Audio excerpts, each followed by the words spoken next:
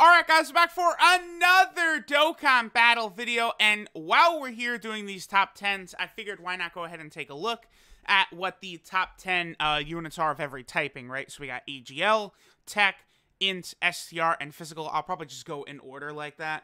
I would say AGL is probably the strongest of all of them as well, because for whatever reason, AGL got flooded with top-tier LRs in 2019, so hopefully the 5-year anniversary, which is coming up, does not have a super AGL LR, although why would I not be surprised? So, okay, I mean, a lot of these units I have talked at length about in, like, a lot of these different top 10s, so we probably don't have to spend too much time here. So let's just go ahead and jump to number 10. By the way, this whole list is basically just going to be, like, EZA units and LRs. Like, that's all of these top 10s for the typings are definitely going to look like that. So here we have the AGL Super Saiyan Blue Kaioken Goku. He's okay defensively, because for the first 10 turns, he is basically getting, 59% at the start of turn. Then he gets the additional 59%, which, really allows him, I believe, to get somewhere in the realm of, like, 100k defense, like 80k defense, somewhere around there.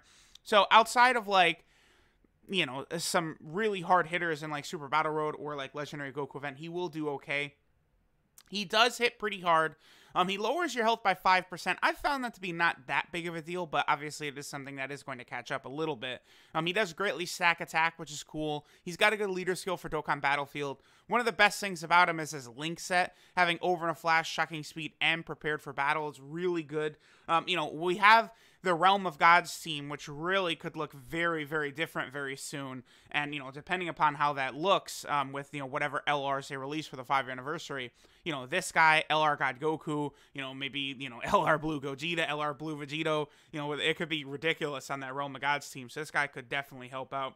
A very, very good unit, and I think definitely worthy of being in this 10 slot. He does hit very, very hard, right? That's one of the big things about him.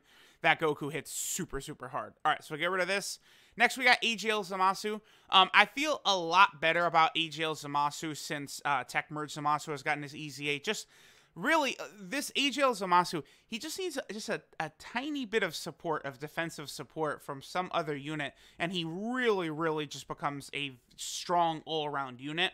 Now, I don't know, maybe, some people are like, well, weird to have him on here when he kind of needs support, but it's like, it's not that he needs it completely, but like if we're talking about something like Potara Super Battle Road, right, you put him on there with like Gowasu and Zamasu on the rotation or something like that, and he will mostly be able to shut that shit down. Realm of Gods Super Battle Road, same thing. Realm of Gods Super Battle Road was, pretty much the most difficult Super Battle Road stage there was to no item. Right now there's 2, Ginyu Force and Fusion, which I have not done. Fusion I do think is possible, but Ginyu Force I do not think is possible. So, with those not done, like Realm of Gods is definitely the hardest one to actually get done, right? This guy has an amazing leader skill, one of the best leader skills in the game for sure. Really, my issues with this guy mostly lie in the fact that this form right here is too, like, just okay attack, like doing damage and then also defending. Like, I feel like either they should have bumped this damage reduction up to like 60%, or this attack should have gone up to like 150%, something like that. Just give him a little bit more in this form, I think would have been really good. Or give him more HP regeneration, something. He does have an amazing link set, and then obviously once he comes to here, he hits so stupidly hard. He's really, really good. Is on a lot of good category teams. Definitely a very strong Dokkan Fest exclusive that is aging pretty well. Next, we have Blue Gogeta here. I did see some people didn't really agree with my high placement of Blue Gogeta. That was in the top 10 TURs list, right? Blue Gogeta is just very, very good, right? It's like, I see sort of the argument against him, which is that before he turns blue, he's really good, right? He does greatly raise attack for 1 turn. His leader skill is insane. That's one of the big things about him. That movie hero category team is nuts. And like, look at his leader skill. It's really good. 170% to attack and then 150% to HP and defense. That's nice. He doesn't have a 130% in there at all, so that's going to be very, very impactful. You rock that movie hero team with like LR Spirit Bomb Absorb Goku and some other really powerful units. That team is very good. Then he gets 100% attack and defense, so his defense is okay. Typically in like Super Battle Road and some of these tougher stages, though, he will take a lot of damage. He is effective against all types, like pretty much all Gogeta units end up being. But then he has this medium chance of evading enemy attack. Now, the issue is that 25% to evade, you can't rely upon that at all. That's not something that you can think, oh, that's going to activate. So that's kind of like the negative about this guy, is a bit defensively. Once he goes blue, with his guaranteed crits and high chance of dodging, though, he's ridiculous, right? Obviously, this Gogeta he's a silly, silly boy. Okay, so next we have AGL Super Vegito. As hard as I am on this guy, he is still really good, right? It's just that in the most difficult of events, his damage really dries up without doing crits. You know, as much as I would love for Vegito, you know, to be so invincible, always so amazing, the counters rack up so much extra damage. Yeah, well, you know, in today's Dokkan, a lot of these bosses are starting to have super high defensive stats to where Vegito can't penetrate without crits. And like, I gave my Vegito full crit and he still never crits for me. So I don't know. It's like Vegito units just don't love me. they don't love me. They don't give me the luck. What can I say? One really good thing about him, he does have Prepared for Battle and Shocking Speed, which will be very relevant for the Majin Buu Saga team. Unless they make a third Super Vegito and make him the new leader of the Buu Saga team, which I highly, highly, highly doubt they're going to do. There's no way Super Vegito is going to be the leader for the Buu Saga again. I think a transforming Vegito, like base form into Super Vegito, that I think is very possible. But I don't think just like a standalone Super Vegito card is going to be the next Buu Saga leader. So this guy is going to be amazing on that team. He's going to be very important with these two powerful links right here, Prepare for Battle and Shocking Speed, and Fuse Fighter. So that'll help with like some of the Gotenks units. It's like this guy basically will link up with every single like hero card pretty much on the Buu Saga team. I mean, outside of like Angel Super Saiyan 3 Goku, I guess, but even then they're still gonna have. Does Angel Super Saiyan 3 Goku have Golden Warrior? Let me double check that. He does. Okay, that's good. That's good. That's one key right there. So this guy has really good links. It's just one other annoyance is that Vegito gets his defense when he gets hit.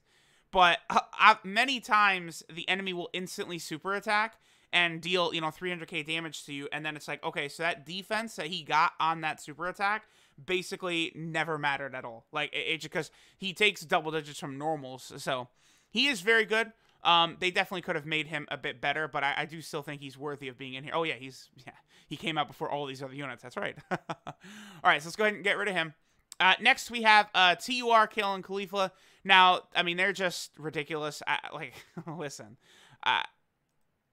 just because they're like an unawakened version of the LR doesn't really mean that much. They're still ridiculous, stacking defense. They'll be able to hit very hard. Like, they're able to get well above 1 million with, up to the 50% chance to dodge. Again, the stacking defense. They've got a really good link set, Prepared for Battle, Tournament of Power, Fierce Battle, Super Saiyan. They just have a lot of good stuff going for them. Really, the one negative for them, obviously, is their leader skill. They have the worst leader skill in this top 10 by far. But I do feel like TUR, Kale, and Khalifa, they're so powerful. They are deserving of being in that spot. And considering all their additionals and stuff like that, I would probably put them a little bit above AGL Super Vegito as well. I'm sure a lot of people will disagree, but oh well. I mean, that's the way these lists are going to be, right? Okay, so now we've reached the LR portion. The rest of this is just going to be LRs. We have LR Super Baby 2 at slot number 5.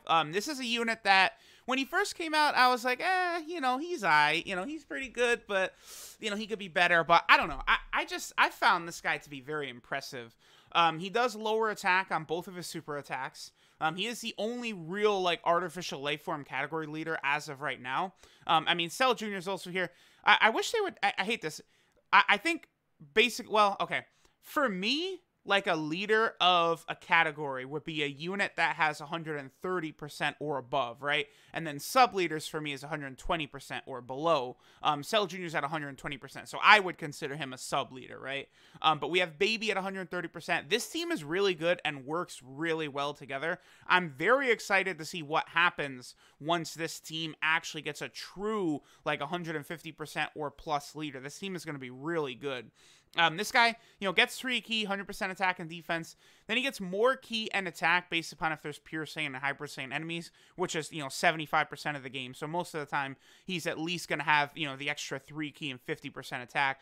Then he also does have his Giant Ape transformation, which is easily the strongest Giant Ape transformation in the game, because he does have the LR Gohan effect of an additional key per key sphere, which is incredibly powerful. Very, very powerful. This guy does a lot of damage. I was actually able to beat the Legendary Goku event with the Artificial Lifeform team way back in the day before many powerful EZAs and stuff like that were added to that team, and it was thanks to Baby's Giant Ape transformation and how ridiculous it is. One negative for him is he doesn't have shocking speed, though. That's stupid. That's really, really stupid. Because, we have to get this Hatred of Saiyans link on there. Very, very important that we get that on there. Yeah. Gotta push that. Very important. But, he's on a lot of categories, and he's very, very good, right? So next we have AGL LR Gohan. Again, one of the best units in the game. I mean, at this point, the rest of this list is almost like just like the top units in the game. The only other unit, I mean, we already know what the list is right here, right? But the only other unit that would fit in this list outside of Super AGL is LR Gohan and Goten in Super Tech. That's it. But, I've talked about this guy at length. The stacking defense, Kamehameha category is pretty good, especially with the Super Saiyan 2 Goku buff. He does build up his attack, defense, and ki every turn. The only issue is that his transformation is incredibly difficult to get, to the point where, I don't know, maybe I've used this guy 300 times, and I've transformed with him maybe like 20 times or something like that. Like legitimately, like that's not like an exaggeration. It's something like that. Like it's a ridiculous transformation requirement for him. He does have really good links. Obviously, when he transforms, he's amazing. I do give him extra credit because this 12-key super attack is my single favorite super attack in the entire game. But, it is what it is. Next, we have LR Super Saiyan 4 Goku, who I think has aged very well. I really like this guy. He has his busted active skill, right? Turn 4, does a lot of damage. Very easy for him, the 18-key super attack with the additional 2 key he gets from Rainbow and AGL key spheres.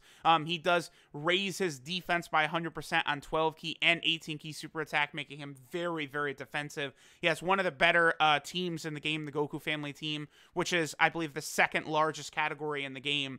Like, just absolutely monstrous, right? Every single update, you get massive buffs to this. Like, last night, there was a data download, and we got, basically two new units released for it last night. This guy got his EZA, and then this guy got his EZA. Just last night, like, literally, every single, week, new units get added to this team.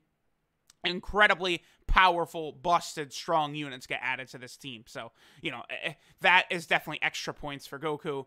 Then at slot number 2, we have LR Spirit Bomb Absorb Goku. I think a lot of people don't realize how insane this guy is. Like, it's like once you use him, you can feel his power. Like, it's just insane. Like, this guy is currently my favorite unit in the game. I love using his team. Right now, when I'm just playing the game, like, grinding, rank or something like that, or just, collecting some extra Dokkan Fest medals, I've been running a lot of Vegito and Gogeta stages lately, getting extra Dokkan Fest medals in case that they are, the anniversary units. I'm running this team, his Super Saiyan team. Even though it's only 130%, you run his team with double this Goku as leader. So, you have 8 key as a starter, and then 2 of this guy, creating rainbow orbs all over, and then you run, AGL LR Gohan, the fusions, you got LR Trunks, you got Vegitos, Gogetas. It's just crazy. That guy is really, really good. And then 2 makes the strongest of all universes. I'm not even going to spend time talking about them. The top 10 summonable LRs, I, talked about them at length. They are the best unit in the game. It's pretty clear as day. They're the best defensive unit in the game. They're one of the best offensive units in the game as well. So there we go. There's Super AGL. I have no idea what they were thinking with those top 4 LRs in 2019. I don't think Super AGL needs too many more LRs in 2020. Hopefully Dokkan understands that. We'll see what happens. Thanks, guys, for watching, and I'll catch y'all next time.